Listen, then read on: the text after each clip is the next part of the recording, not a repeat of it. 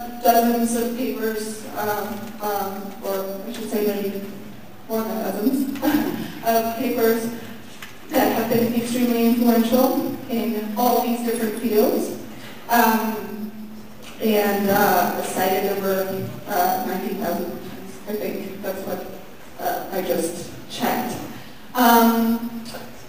He has also been, and I would say this is probably what most of you know, extremely influential in the foundation of the field of neuroeconomics. He has contributed by authoring and editing arguably the main textbooks on this new field, and so I'm delighted to introduce him. And he's going to be talking about neuroeconomic models of choice from as if to because.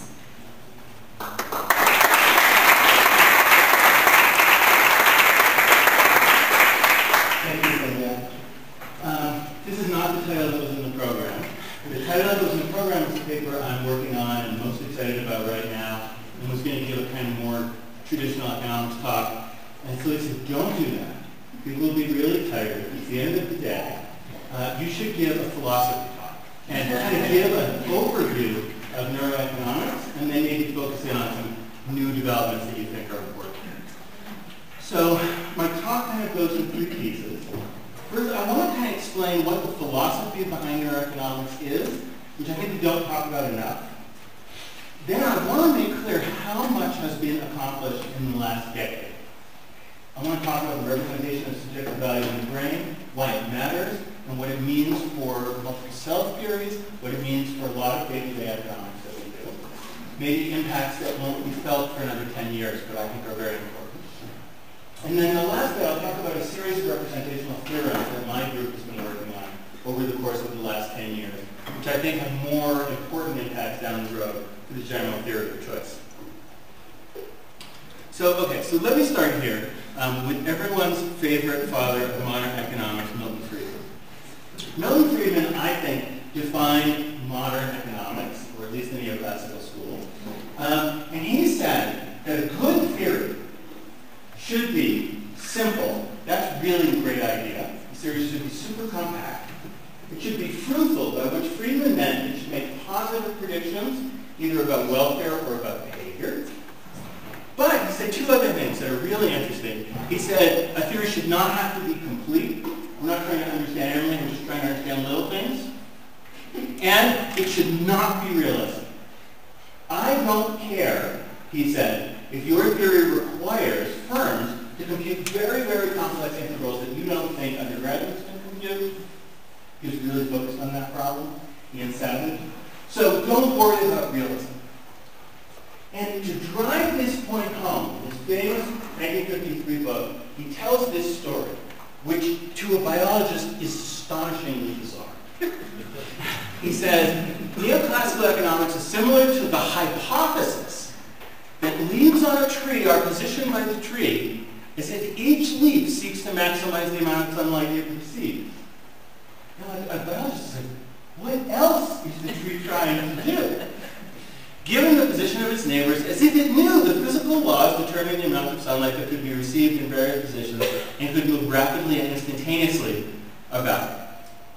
Is the hypothesis rendered unacceptable or invalid because, as far as we know, trees do not do this? This is a really weird statement because, in fact, of course, we know this is exactly what trees do. It would be interesting to understand the mechanism by which trees repeat this and how they achieve this optimal behavior. But Friedman says, I don't care about that, and it's not even relevant, and probably they don't really do it, just kind of looks that way. Okay, so that's a great story, and it motivated, I think, a generation of economists.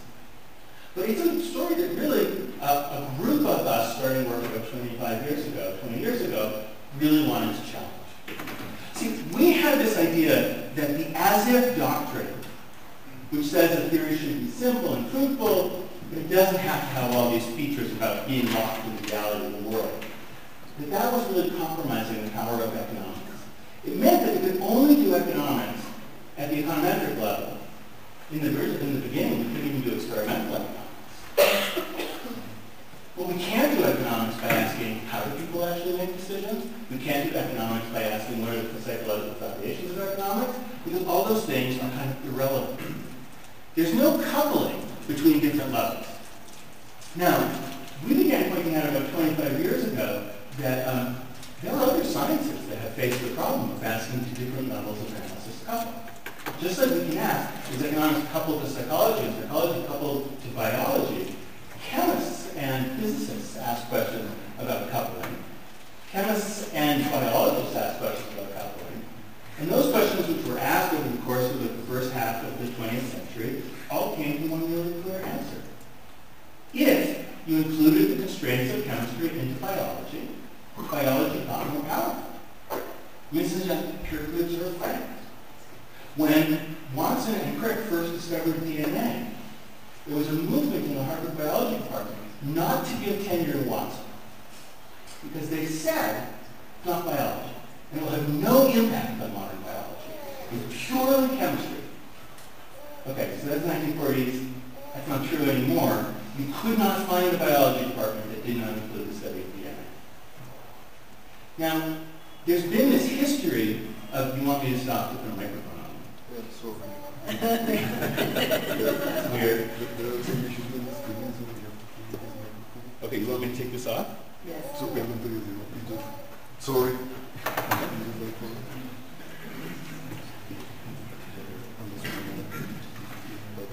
Does this work?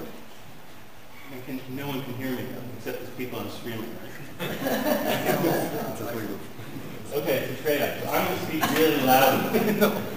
The two people who are watching the streaming. Okay. This is not Both are a maximization problem. It's a streaming maximization problem. Oh, I can use both. Okay, now it's going to get really weird.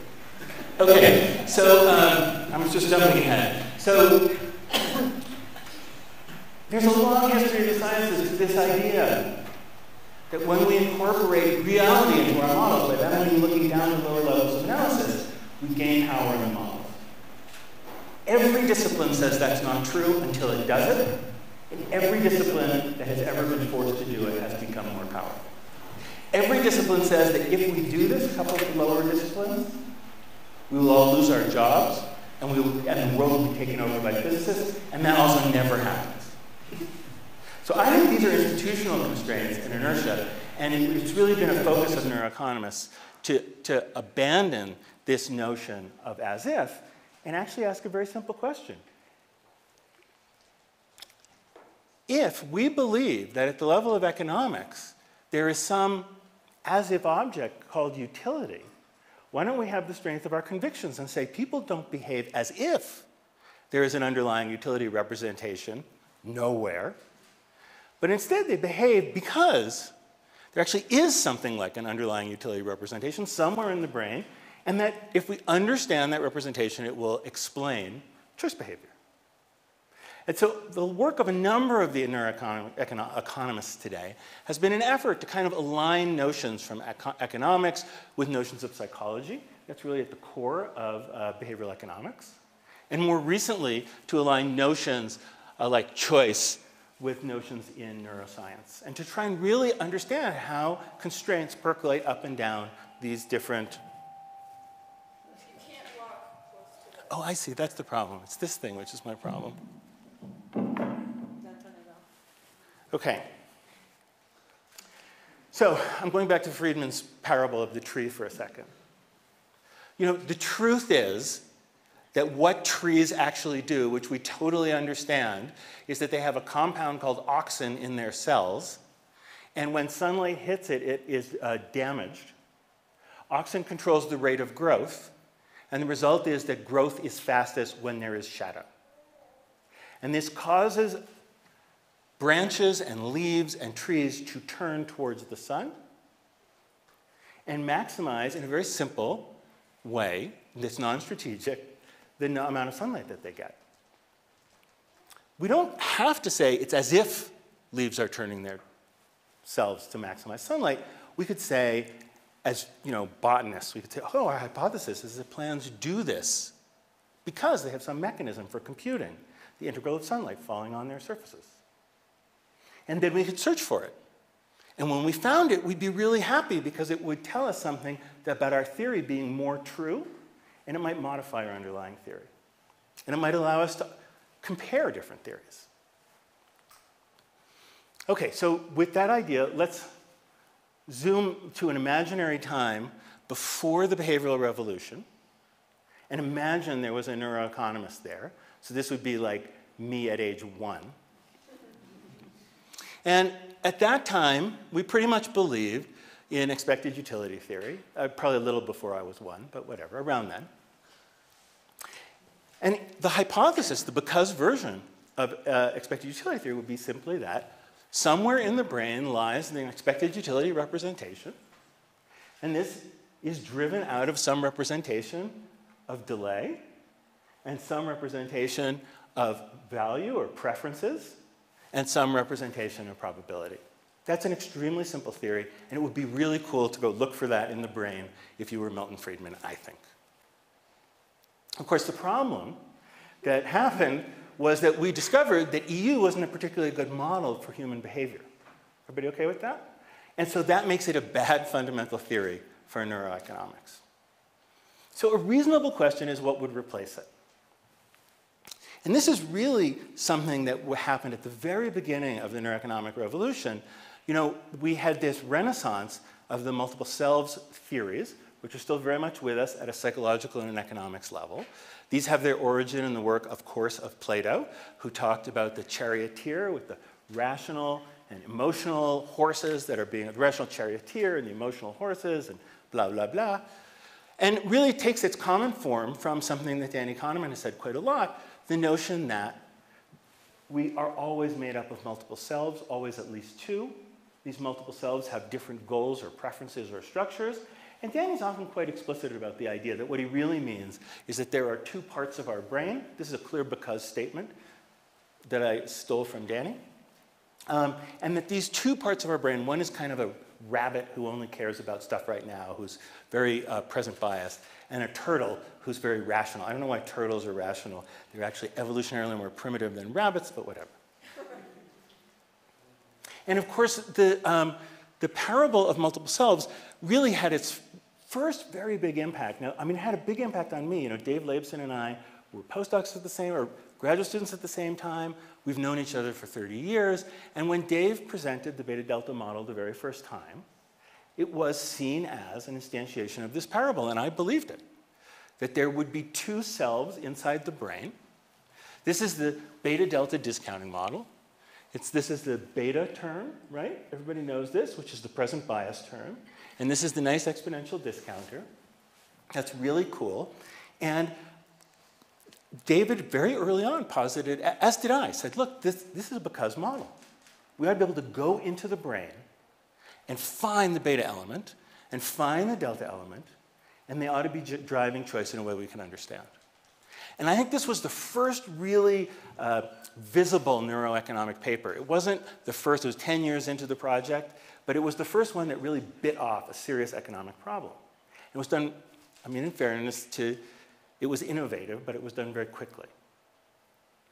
And in this original experiment, this is just what I said. Here's David's happy rabbit being beta and the turtle being delta.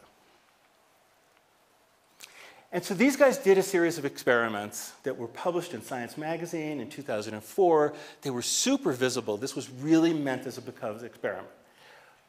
But the experiment had been done very, very quickly to get it out into the cover of Science. And so it hadn't actually looked specifically for a beta and a delta econometric signature. What it had done is it had looked for a series of brain areas that preferred immediate rewards, that were more active when they viewed immediate rewards than when they viewed delayed rewards. Let me remind you that every theory of discounting predicts that immediate rewards have more value than delayed reward. So all possible value representations would be captured by this model, but because they came in with this prior, which is that beta does all the interesting work in present bias choice, they said any place that prefers an immediate reward to a delayed reward, we're going to call that the rabbit. Then they couldn't find anything that matched the exponential discount curve. They looked for it. So instead they said, any choice that takes a very long time, that must be about deliberation. And so that must be the signature of the turtle. So I published this paper in Science. At the same time, my research group was working on this problem with a much more econometric sort of foundation and did very, very traditional, really detailed discount experiments like the ones Springer and Andreoni would do. And I won't go into really any detail about this, but they were all incentive compatible. They looked straight out of a really righteous behavioral econ lab. And the reason we did it was because it allowed us to compute discount functions for every individual in our study. So here I'm showing you, these are actually hyperbolic fits. We did exponential fits, we did beta delta fits. Just to give you a sense of what it was like, these are at 6 delays. And so here at the top is a subject who's a very shallow discounter. Here at the bottom is a subject who's a very, very steep discounter. And this is work that I did at the time with Joe Cable, then a postdoc of mine, now chaired professor at University of Pennsylvania. So here's the simple idea. We're going to go look in the brain. We've got all the models. We've got detailed econometric fits. And we're going to say, can we find some place where the beta model lives, some place where the delta model lives, or some place where their combination lives, and how does all of that work? And I mean, to our surprise, we could find nowhere in the brain that represented the beta model better than it represented the total discount function of the subject. And we could find nowhere in the brain that represented the delta function better than it represented the total discount function of the subject. So we published an influential paper in which we argued these are subjects. It's probably too boring and neuroscience-y, but these little orange spots are the places where what you might call the subjective value function is represented. Now I'm getting away from calling this a discounted utility function because I don't want to invoke all the welfare assumptions there, and I'm not going to invoke some of the other assumptions about limits on cardinality. We try never to use utility to talk about this thing in the brain. We always refer to it as subjective value or discounted subjective value.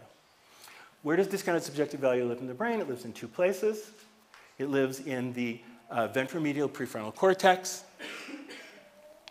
It's this area right here. And it lives in the ventral striatum. It's this little area right here. Basically every human who's ever been checked shows this. And it shows it regardless of whether you're a steep discounter, like this crazy guy who discounts at 1,200%, or this person who discounts at 10%. These are universal features of humans, and they have now been validated in dozens and dozens of studies. Okay. Oh, this is another example of this. This is work done in animals, also by my lab. This is with a then postdoc of mine, Kenway Louie. Details are not super important. This is a kind of cool fact. You can do this in humans too.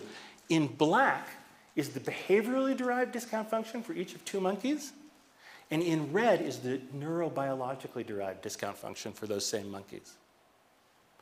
I mean, they're more accurate than the error bars would lead you to expect them to be. And these are consistently true.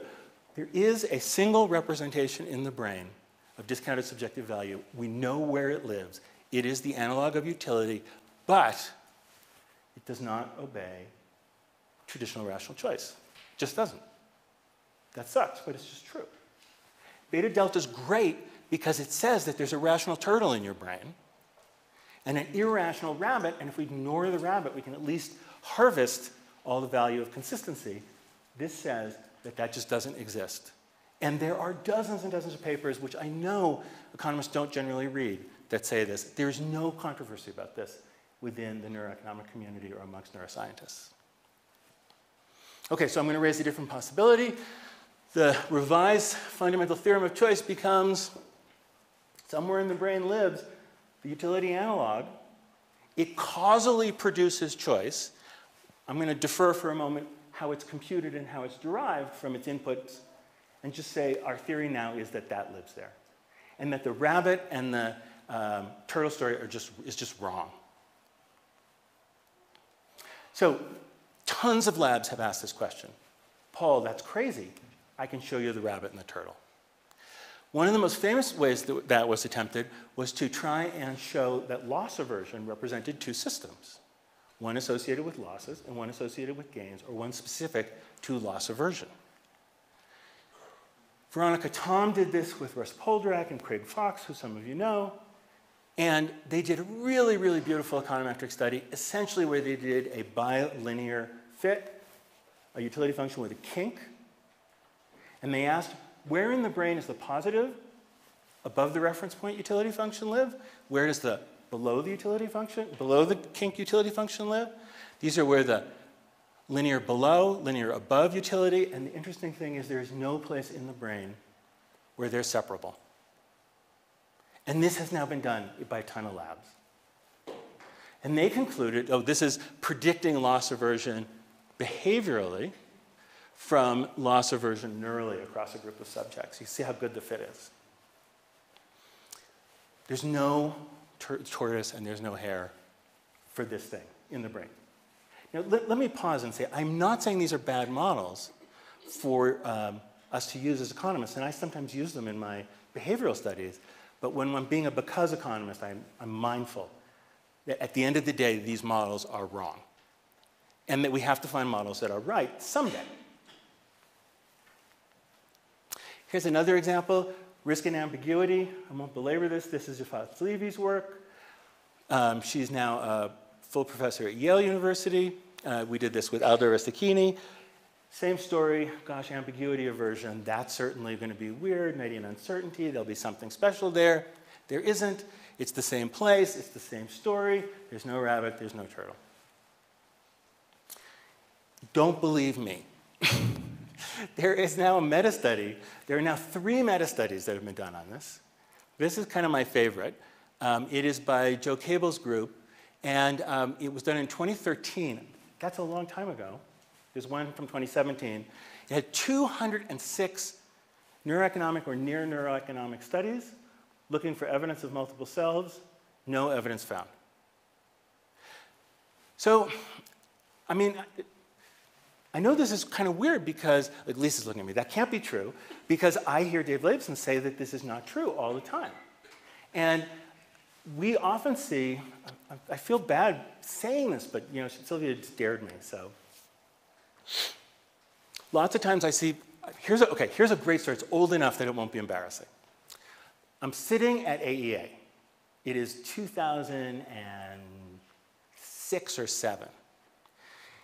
There are going to be 2 talks, back to back, George Lowenstein and Dave Leibson. And they're going to talk about multiple selves. And David gets up and he gives this beautiful talk. And he points at a bunch of brain areas and he says, as you can see, here's the impulsive self and here is the patient self. And someone says, what are those brain areas? And he says, well, the ventromedial prefrontal cortex is the impulsive self and the ventral striatum is the patient self. And George gets up, he says, Leibson's absolutely right, exactly right, tells the same story, shows the same 2 brain areas, but gives them the opposite labels. The econometrics give him the exactly opposite result. There's this silence. I'm standing there. And of course, but I'm not someone who asks questions a lot, so Antonio Rangel gets up, because he can never resist asking a question. He says, I believe the 2 of you just produced completely opposite papers. And they said, no, we produced exactly the same paper. He said, yeah, but your attribution to these objects, they're not just colored blobs. There's a theory here. And you're saying, one of you is saying this is the turtle, and one of you are saying this is the rabbit. Which is it? And George was so cross, and he was just like, that's not the point. That is the point. And it's so easy to obscure the reality when speaking with an economist who doesn't do this for a living, by quickly changing the names of these 5-word brain areas and shuffling them around. When someone says to you, the turtle lives in the frontal cortex, the parietal cortex, the ventral striatum, the amygdala. No, wait, that's the rabbit. No, that's the turtle. So that's frustrating to me because, I mean, this is not a black art. This is just econometrics. But nobody takes the time to show you their theory, to lay out the biological model, to do the econometrics to the point at which it's proven. And the result is we have a lot of papers, early papers, which are still impactful, that have been clearly disproven, for which there are multiple papers showing the econometric error in the analysis, and everybody just says, well, there are two views here, I guess.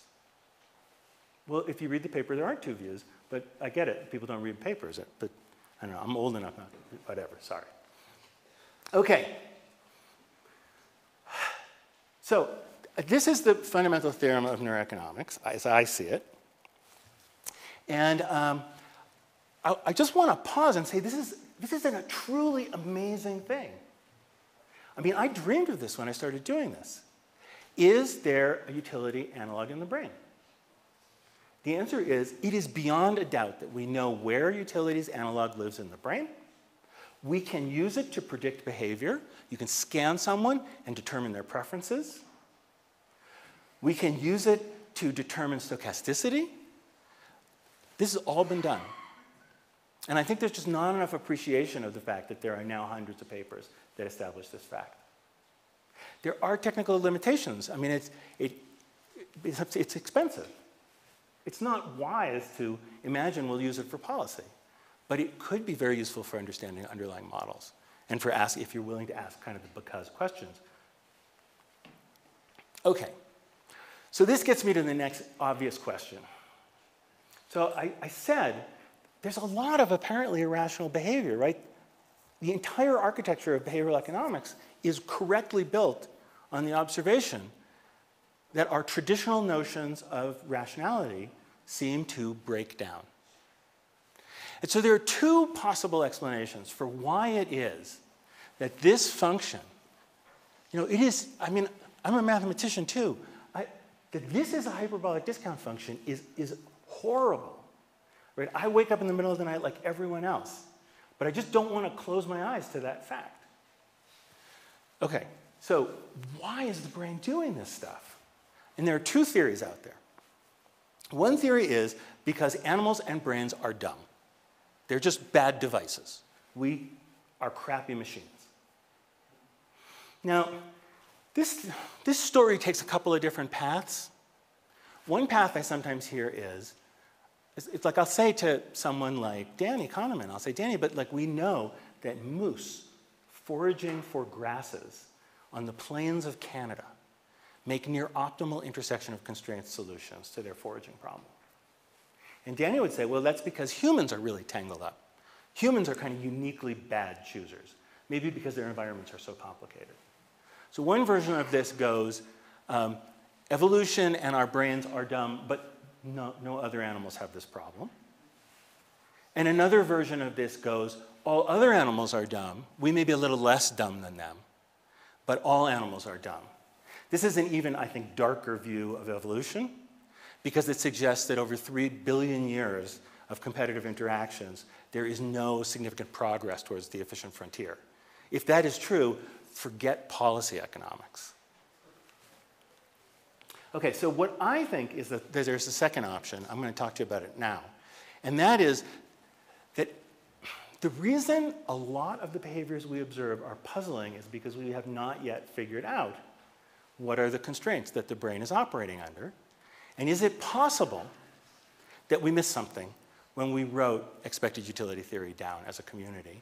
And you can pick rank-dependent utility, any of these cool models that are beautiful that Friedman loved and I love. What's wrong with them? Okay. Here's my hypothesis, and now this is what I'm going to talk about. I'm going to talk about a series of papers that we've published over the last 5 years, and I'm not going to talk about our representational theorems which grow out of these. When von Neumann and Morgenstern wrote down expected utility theory, you will notice that it never mentions the cost of the representation. Let's think about that for a moment. Which would you rather have?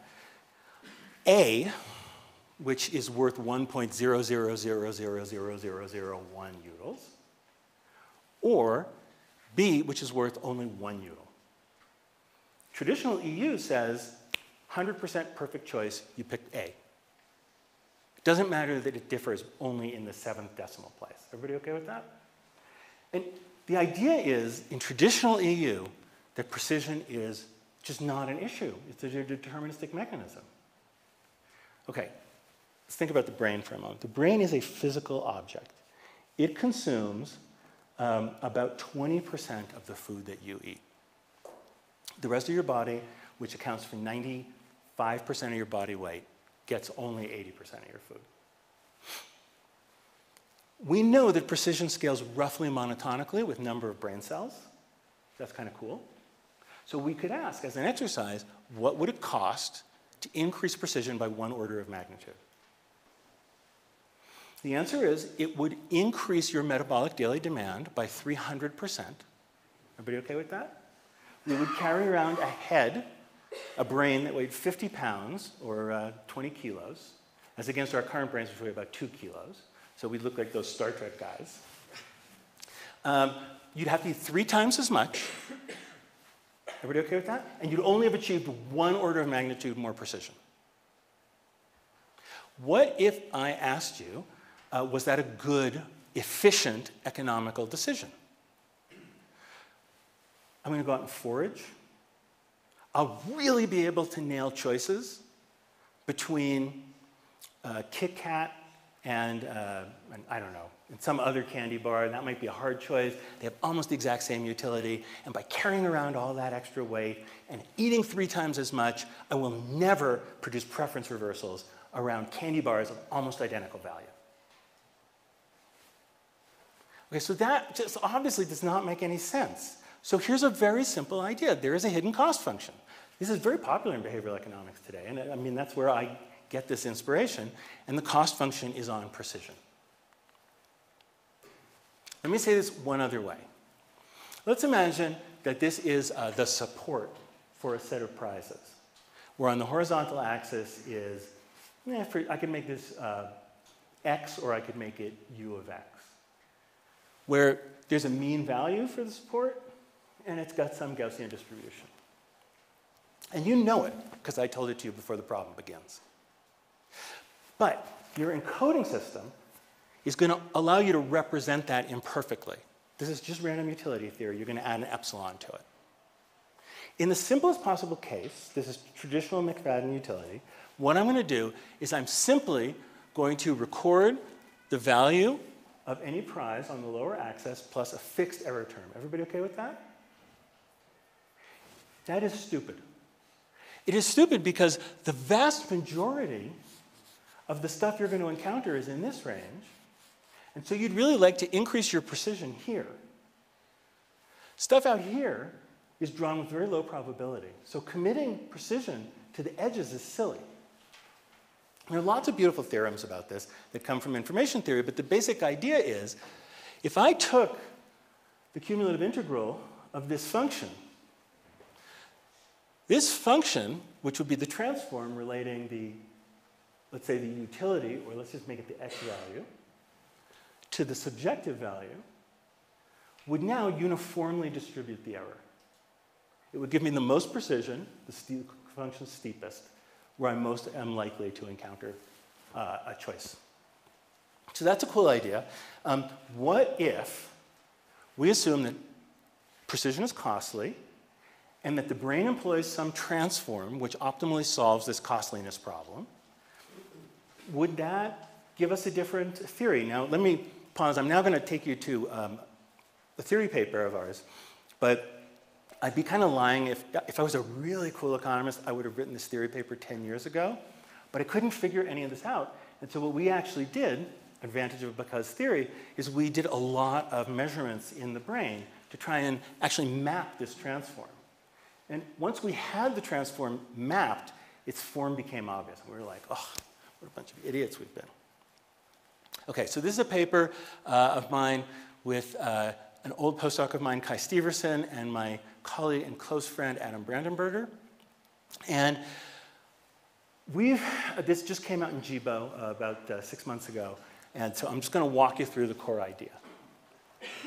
I'm going to talk about representations at 3 levels for a moment.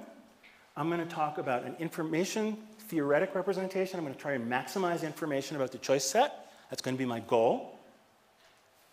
I'm going to ask what information maximizing functions look like, and they're actually going to turn out to be observed neural representational functions.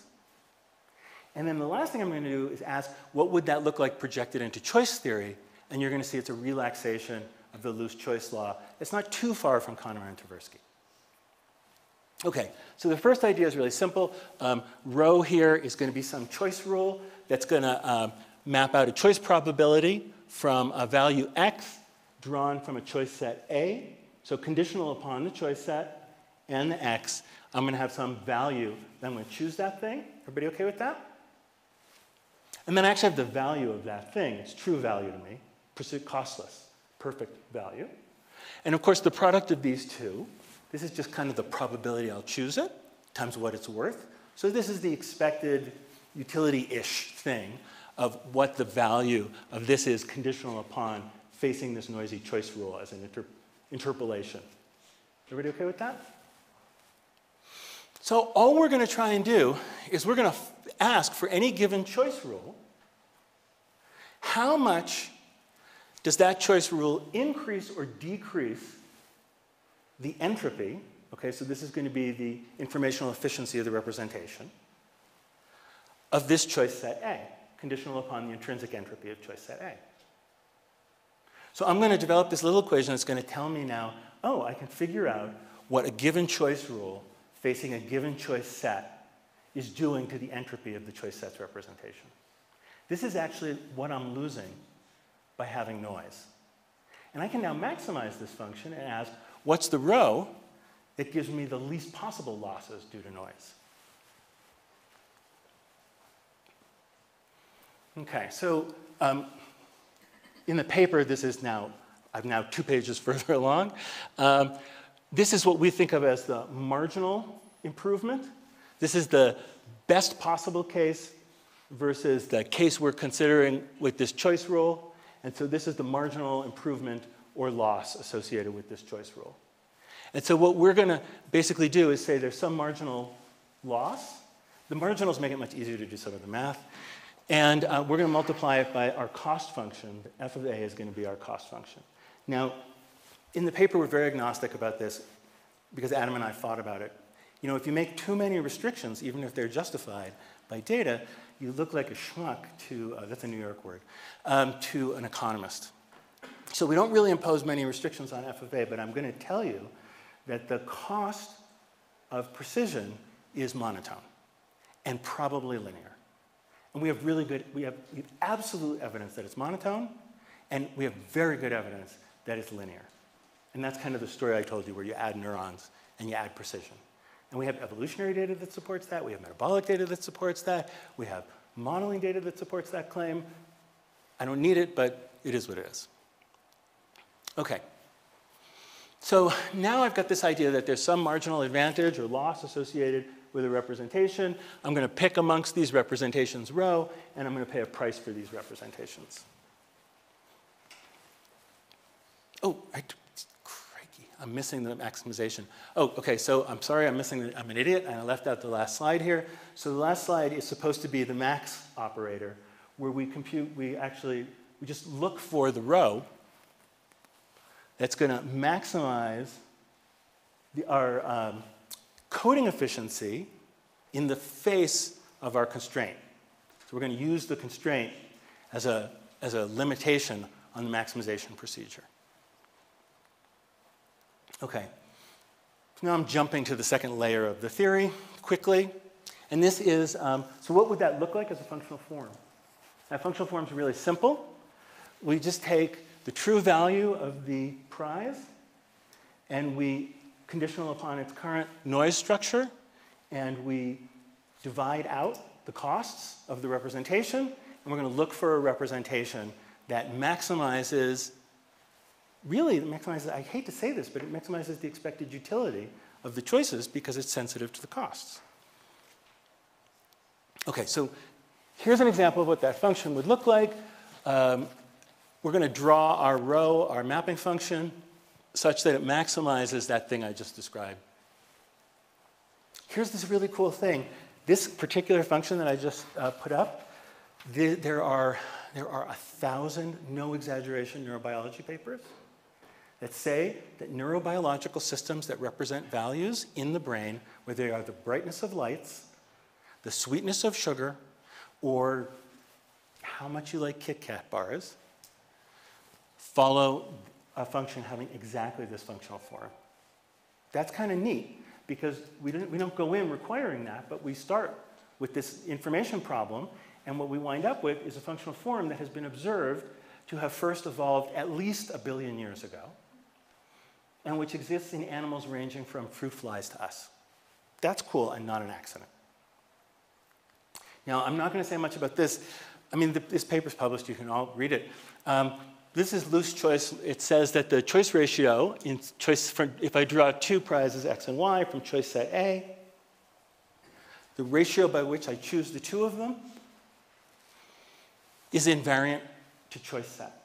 On the right, I've just changed the choice set to be choice set B. I've kept x and y, and their ratio has to be constant. That's the loose choice rule. We know that's violated all the time. That's kind of one of the core features of prospect theory, is that that gets violated all the time. In fact, those of you who do this for a living know that random utility theory does also violate the loose choice rule. It violates it, interestingly, in a very different way, because it obeys what's called the axiom of regularity.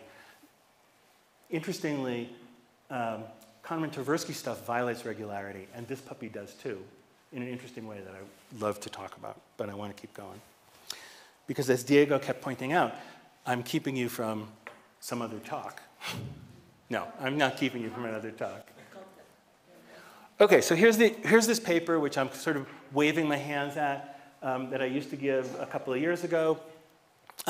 We show that there are 3 equivalent representations, that the one in the middle is the standard neurobiological representation of subjective value. It is the understood subjective value transform function. The one above it, it is perfectly equivalent to, which is the optimal trade-off of the cost of precision against the costs of not having precision, utility maximization. And the bottom one is this choice rule characterization of the story I just told you, which is going to be an interesting area that we're really digging on right now, that a lot of the Kahneman-Tversky prospect theoretic style stuff actually drops out of this analysis as well. Now, I told you that really what happened is we got to this theory paper backwards.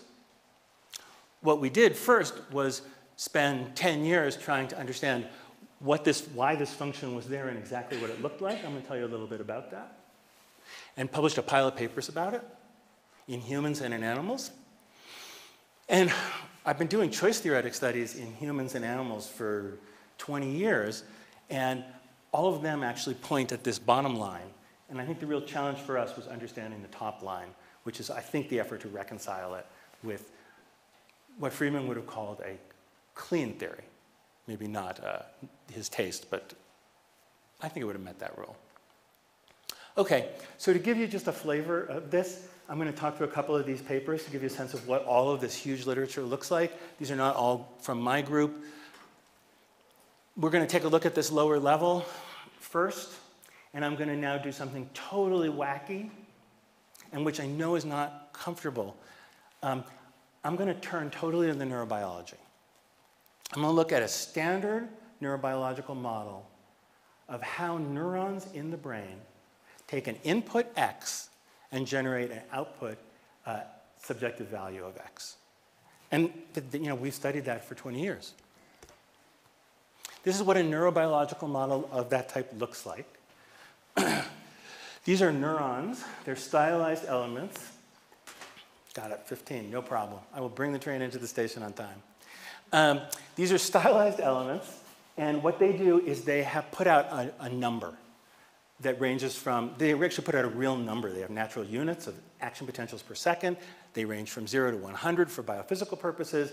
The way we think about them is they produce an output which maps to R++, to R+, that is bounded. And remember, they have finite noise, so the bounding's important. These guys receive inputs. These inputs, for our purposes right now, let's think of them as the true value of the prize is x in the outside world. Each one of these guys is trying to send out the true value of x. That's easy. That's the numerator in the function I was showing you before. But now I have to embed the cost function, right? I have to Another way to say embedding the cost function is I have to maximize the entropy of the output distribution. And the way I have to do that is I have to suck out all the shared information in the choice set so that what comes out is just the entropy maximized version. I have to take the integral of that Gaussian distribution. And the way neurons are known to do this is these outputs, these R plus outputs from each of the neurons, which represents an input value, a member of the current choice set, are aggregated, and this little neuron actually just computes division. So this is the numerator, and this is literally the denominator. Now, the network has some internal structure and inertia, which I'm talking about in a second, and that produces a constant in there, which turns out to be really interesting, which I'll talk about in a second. What's nice about these models is, of course, as a computational neuroscientist, we write them out as families of coupled nonlinear differential equations, blah, blah, blah. These are the whatever. And that allows us to do analyses that are really probably more familiar to operations researchers, where we can ask, for example, where are the unique equilibrium states for these networks of neurons? Where do they come to an equilibrium? What do they represent at equilibrium? Here's an interesting fact. That standard network at equilibrium represents that function I was just talking about. Everybody okay with that? With one additional feature, the top, this is invisible, this little pointer. The top is the input value. The bottom is all the other neurons, and there's a constant in here. This constant actually turns out to be the reference point, the physical instantiation of the reference point. Oh, that's what I just said. So that's what I should have put that up before I said it. And this little constant here, the reference point is a time-weighted average of the recently encountered elements in choice sets I've seen in the recent past. It's the simplest possible discounted model of that. And by the way, there are a pile of neurobiological papers on neurons which have been shown to compute exactly that function. It's probably not the right one at the end of the day, but it's a good starting place. Okay, so that was like sort of like hand-wavy pointing at the fact that I'm pointing back at this argument that when we do because economics, we get advantages. I could not, for the life of me, have done the theory paper I just showed you if I hadn't gone through the 10 papers that led through what is the transform physically being used in the brain. How does that transform work? What does it look like? Please place some restrictions on the functional forms I'm allowed to think about. And with those restrictions in place, it became clear that what the system was doing was something theoretically interesting. Now, okay, so now let me be a real pain in the neck revealed preference economist, which many days I wake up and am, and say, Paul, that's very interesting.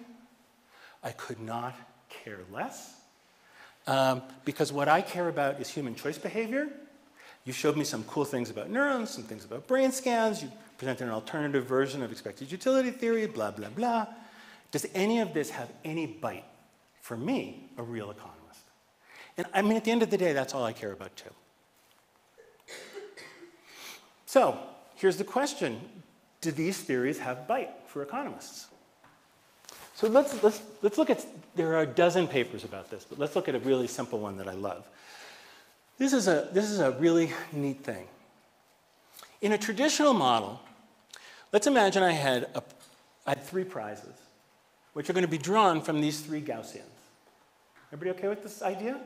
And so I'm just going to have to choose A, B, or C, where A is drawn from this distribution, B from this, and C from this. And what I'm going to do is I'm going to do 4 treatments. In treatment A, treatment 1, there's going to be no third option. This guy should be C because he's the lowest valued option. In this condition, C is going to be really low valued. In this condition, C is going to be worth a little bit more. In this condition, C is going to be worth a little bit more. To a traditional economist, so what? It should have no impact on choice probabilities. Everybody okay? Relative choice probabilities between these two. There's no reason it should. But think about it from an information maximizing point of view. From an information maximizing point of view, the entropy of the choice set is changing. This choice set is really clustered. And so you could recode it just in this range. These are range normalization models, right? Which are very cool right now and having a good heyday right now. So you'd recode this by changing the range. And you would change it in a very specific way. and it would improve choice efficiency in the face of constant noise. But what would you see, forget constant noise, if you were looking at the choice output? Well, this class of model would say that the relative choices between these two, A and B, were unaffected by the value or presence of C. The normalization models don't predict that. They actually predict that as C comes up and the entropy of the choice set is changing, what's actually happening is the choice problem's getting harder. And the prediction is that the system does the best it can, given its fixed precision, and because the denominator is growing, the representation of these two gets pushed over to the left. And the result is the choice is harder and you make more errors, and the relative choice efficiency between these two changes. Conditional choice probabilities depend. So the first time we did that in monkeys. I'm not going to show it to you. It was so startling and so clear that people said, well, that just proves monkeys are dumb. So of course, we immediately did it in humans. The human version of that experiment is really simple. We're going to take 40 snack foods. We're going to fast a bunch of NYU undergraduates. I'm trying to make this sound like a real economics experiment. It's all incentive compatible. They're going to BDM bid twice on each of the snack foods, so I can establish some estimate both of their stochasticity or my measurement precision, and so I can get an estimate of what the values of each of these goods are. That's going to allow me to construct triplets. I'm actually going to construct a unique triplet every time I show it to my subject. I can construct hundreds of triplets, an A and a B option, and a C option, and I'm just going to use the model to ask what's going on. Another missing slide. Well, you'll have to go read this paper, which is in PNAS. The answer is that we see exactly what we saw in the monkeys, which is that choice stochasticity between the two high-ranking elements depends on the value of the low-ranking element, even when it is never, ever chosen. Everybody get this idea? As the low-valued option goes into the choice set, even when the probability of choice between A and B is fully inclusive, their choice ratio depends on the value of C. The higher the value of C, the more you approximate perfect stochasticity. This is easy. I'm kind of confused. But this is the information theoretic foundation for it. This is another example of this. This is from Kenway's work. There's another PNS paper of Kenway and mine. Here, and I know I'm really getting close on time. What do I got, like 5? Okay. Here we do the curse of choice. Same story, okay? As we increase the number of choice elements, we can predict the fall off in choice efficiency. Not only that, we can predict not just the fall off in choice efficiency, but how likely you are to pick the best option, the second best option, the third best option, the fourth best option, based on their BDM bids and what the current choice set is. Blah, blah, blah. So here is, I'm going to tell me what you like from amongst this choice set of 2 or amongst this choice set of 12. And this is a paper of Ryan Webb's that just came out in Management Science. And so here what I'm plotting on the top left is the probability you'll get the item that I know to be your first choice based on all your previous BDM bids as a function of choice set size. In red is the data. So as choice sets grow, the likelihood I'll get it falls off by about 20%. The next one is the probability I'll pick the second ranked item as a function of choice set size, third ranked item, nth ranked item. The green is the best fit multinomial logit with 2 parameters. Absolutely standard way to fit this, but you have to fit all the data with 2 parameters. And in blue is the neurally and information theoretically derived function with 2 parameters. So, I mean, there's kind of no doubt about which one is performing better. So that's an important lesson. This thing outperforms multinomial probits hugely, which means, to say that another way, it's outperforming random utility theory.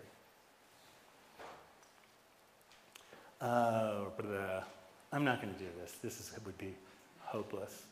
I'm just going to say that I'll give you a soupçon of this. This is a paper. This is the paper I really wanted to talk about. This is current work by me and Agnieszka Tamula at the University of Sydney. And Agnieszka and I have been analyzing these transforms that we've observed in the brain that obey these information theoretic properties, and thinking about what their functional forms are and what they mean with regard to risk attitude, loss aversion, risk seeking, blah, blah, blah, blah, blah, and asking whether they can outperform prospect theory when we take them to real data. This is actually what, I hate to use this word, what the value function looks like in subjective expected utility theory. It has one free parameter, which is this exponent. I can talk about what we think that means. We think it's about the choice set size, and we can show that it's an optimal solution to a choice set size problem. Here is when you have alpha 1, and here's what happens as alpha grows. The thing I want you to notice is that the family of value functions that you see here, they're not really value functions, range from something that looks like Bernoulli's value function in blue, all the way to something that looks dead on like a prospect theory function in red. The theory also has this embedded term, which we got out of the networks, which is the reference point. We actually think we have a really good biological understanding of the sources of the reference point. And we also know from an information theoretic point of view that we have to have some reference point there. Basically what it does is it allows us to center the distribution. And as we increase the reference point, the distribution shifts to the right. This should remind everybody of Kosecki-Rabin. But not exactly, because remember, Kosecki-Rabin does not preserve diminishing marginal utility. That's the big thing it gave up.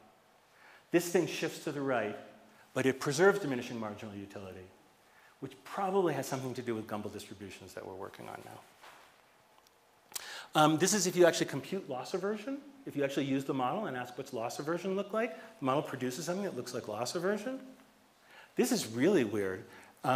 If you use it as a generative model to produce imaginary choosers, and then you take the choices of those imaginary choosers and you push them through standard prospect theory, it gives you probability weighting functions. This is a really weird fact. I mean, I have a deep understanding of this because I've worked on it for so long. Let me say that a slightly different way. Everybody knows that in prospect theory risk, your risk attitude emerges from a lot of parameters which are all collinear. Curvature of the upgoing utility function, curvature of the downgoing utility function, the loss aversion parameter, and the two parameters for the probability weighting function. These informationally efficient functions produce slightly weird risk attitudes, but they do it without using any probability weighting function. They treat probability as independence axiom obeying. But when we take their output and we push it through prospect theory, we get out these probability weighting functions. And so that raises, I think, an interesting question. All right, I'm finishing up. Okay. So we started with this story. If Milton Friedman had been a neuroeconomist, he would have said, this is the fundamental theorem of choice. Somewhere in the brain, here's a utility representation. It probably receives inputs from brain areas which represent separate specific things. I mean, I believe that's true. And I believe we can look for them. And there are lots of good papers about that, where you find different attributes coded in different places that all aggregate across a preference function. No doubt about that. But somewhere they aggregate. And we know exactly where that is. We can measure it. We can predict choice. This works great. There's just no slop left in that representation. But the problem is that our neuroeconomic choosers, just like everybody else choosers, they don't obey this function. They're weird. They violate rationality all the time. So I want to raise this interesting possibility, which I think, for me, I started out looking for the rabbit and the tortoise. But that's not where I've ended up. Where I've ended up is arguing that this really ought to be the kind of thing we should be looking for as behavioral economists. A sharp, clean theory that meets Friedman's dicta of what is a sharp theory, but which can really account for all of these weird behaviors that we see in a really compact way. Now, I don't really think, okay, so now let me calm down and say, I don't really think this is the fundamental theorem of choice. Of course it's wrong. But what I'm trying to convince you of is that taking the neuro seriously will get us closer to the true theorem than just ignoring it or just saying, whatever, brain areas, brain areas, brain areas. I mean, there is deep theory to be done on the deep empirical data that we have. And if we assume that we make choices because our brains make choices for us, and if we assume that we can go look at those choice mechanisms, they may give us fundamental insights that save us a lot of time in getting to these more sophisticated functional forms. Okay. Blah, blah, blah, I said that, blah, blah, blah, I said that. Okay, so here's where I'm leaving. What would Uncle Milton say? Uncle Milton would say, you are a bad man. It is true, Paul, that your theory is moderately simple, and it's clear that it's been fruitful, but you obsess about all this other stuff that we should just ignore. Okay, so here's my answer to Uncle Milton. I think this is Herb Simon, of course. I searched and searched to find a good picture of Herb Simon laughing, because he did not do that very much. I think, really what I'm arguing for is something that Simon waved his hands about to us as economists. I mean, Simon was both a blessing and a curse to economics. The blessing was, he said, there are limits in the computational machinery. But I think what a lot of us heard were, so it sucks. And that was the wrong message. The question is, what are those limits? They're costs. If we took our own program seriously, we would treat those costs seriously. And we would tell neurobiologists, you can use our machinery to figure out what your representation is. There are a bunch of labs that are doing that. I really encourage you to follow this literature. I think that, in the next 10 years, you're going to see more and more of these reduced form models percolating up into the mainstream economics literature. And I urge you all not to be credulous in your reading of this literature. Don't believe everything you read. Don't believe me. Go read some of these papers. Okay, thank you very much.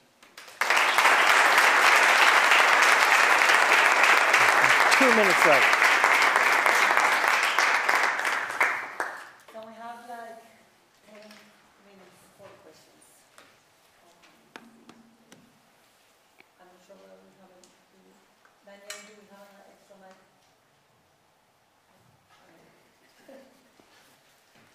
So I was really surprised that you get probability weighting. It's really weird, right?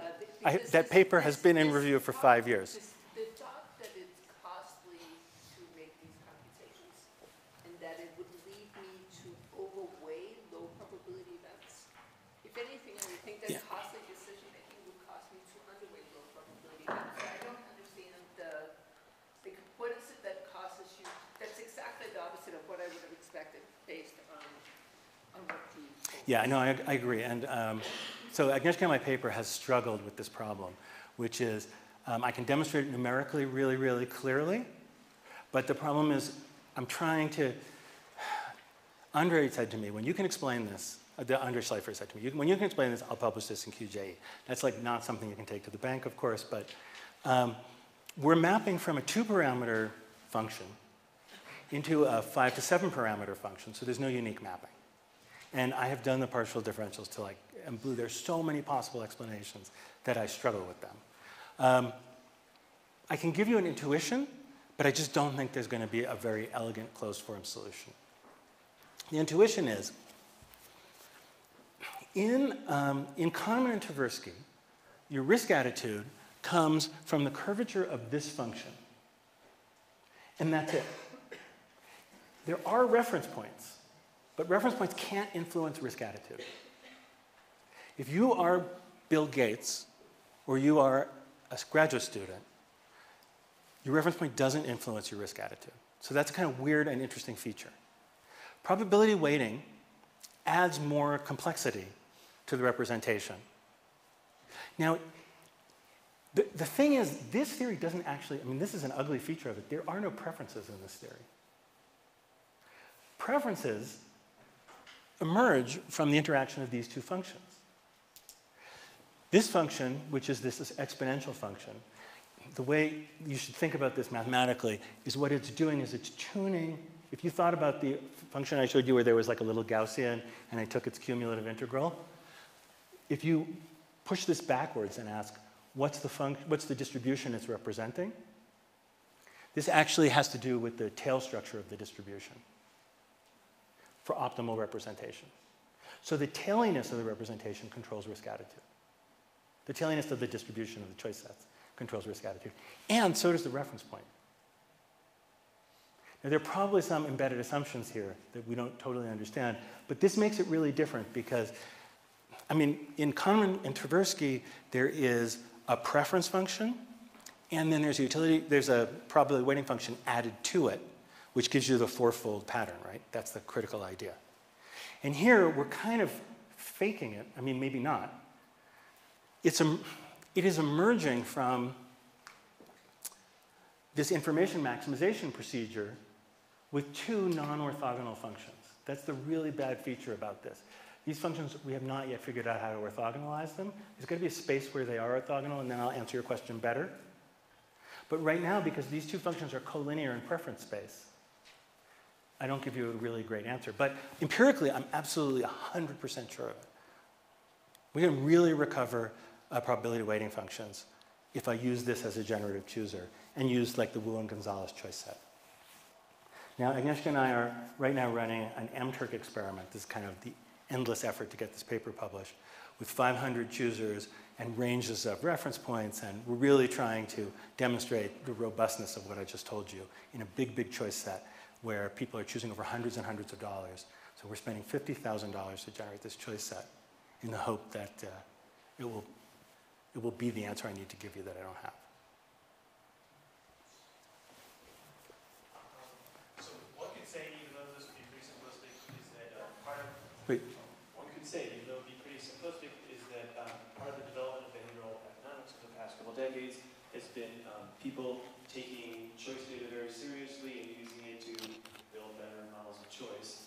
And then, kind of what you were describing to us about the early years of people thinking about the role of the neuro stuff, neuro data in economics, was to use the brain data to inform the choice models and validate the choice models. And then what I'm hearing you say now is that we could actually use brain data and take it very seriously and actually be modeled using the same types of approaches to developing our choice models to develop models of brain processes. So, okay. So I agree with that. Okay, so then my question... But like who in this room except me cares about modeling brain processes? Well, you're telling us that we have something to gain from it. I'm arguing that, let me say it a slightly different way. For the first 10 years, when we were trying to find the utility representation in the brain, people would say, how does it matter to me? Right? Doug Bernheim used to always say to me, Paul, why should I care? He said, it's an interesting cocktail party discussion, but it just doesn't matter to me because I only care about what people choose. And you're using what people choose to explain the underlying brain structure. That's interesting to biologists, but not to me. Have you shown him the brain model beating the normal? So Doug said to me, okay, so what you've proven to me is that by using the brain data, you have saved some time. And I said, what do you mean by that? Like, I didn't even get it. He said, well, you know, by gradient descent, we'd have got there. You just kind of saved us some time getting there because you used, Farouk Gul sometimes calls this Paul's inspiration, but which I think he means the brain. Okay. And that's kind of what my question is about. Okay, if we want to take the shortcut to having a better understanding of choice and behavior as economists and maybe follow some of the path that you're leading us on, data informs modeling, but models help us understand data. Where are the best marginal gains? Like, should we be pointing our attention into taking vast amounts of data that we already have and trying to build models from it? Or is the data lacking? We have some models, but we need to be gathering more data. And with like technological improvements in brain science, like the next best thing after fMRI, would that be helping us take the next great leap? Here's an example story of doing that. The models we wrote out have this time-weighted average that I mentioned, where they compute the reference point based on some recent history. And I now have very precise predictions about how changing the reference point changes choice. So we did an experiment. This is a straight up new behavioral experiment. I just took the theory and I said, okay, if that's my theory of choice, can I design an experiment to test that theory of choice? And the answer is really simple. What we did was we did one of these BDM Rangel-style bidding experiments. We get 30 candy bars, and then we have you tell me how much you're going to pay for each of the candy bars. And then we adapt you by showing you only high-value candy bars for a little while, 10 minutes. And then we ask you to rebid out the set. And then low-value candy bars, and ask you to rebid out the set. And what's interesting is, if I give you high-value candy bars, exactly as predicted by the neuro theory, people then underbid on low-value candy bars. The underbids relax with a perfectly exponential time series over the course of about 7 minutes. So the only thing that I didn't know from the neural data was the time constant. Actually, we had a good guess of it from one particular measurement. So that's an example where we took the neurobiological theory and just used it as economists. And here was this weird contextual behavior that nobody had ever posited the existence of.